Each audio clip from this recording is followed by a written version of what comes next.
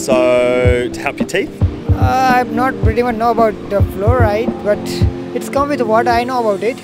It is known that fluoride, and particularly the type of fluoride that people are using, has a range of negative health effects. And obviously if you're drinking a large quantity of water, or a large quantity of water relative to your body size, especially if you're an infant or a baby, those effects are going to be even more pronounced.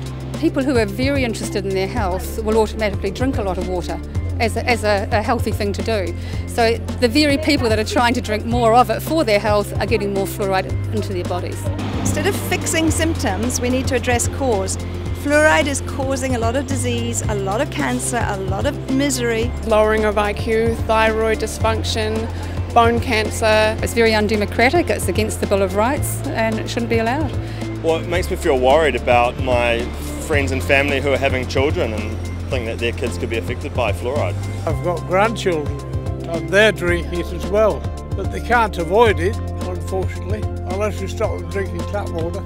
If somebody wants to have fluoride, they can achieve it through buying fluoridated toothpaste. But the idea that we are going to use this drift net approach of putting something in the water to cover everybody, whether or not it's been proven to have a beneficial health effect, or especially when there are negative health effects, whose interest is the Ministry of Health serving?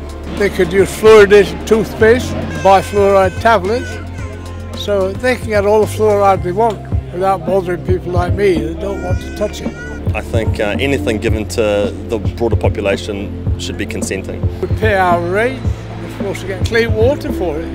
It should be the choice of people as to whether or not they want to be fluoridated or not. Currently, in most parts of Auckland, there isn't a choice because fluoride is added to the water. It's essentially mass medication, forced mass medication that not many people are aware of. Well, I'm not comfortable about that at all. I think it should be an individual's choice. Quite obviously, if you've got mass medication, for me, that's a real problem. It sounds creepy. Why would anyone support mass medication? Fluoridation of the water is unethical, it is a breach of the human rights.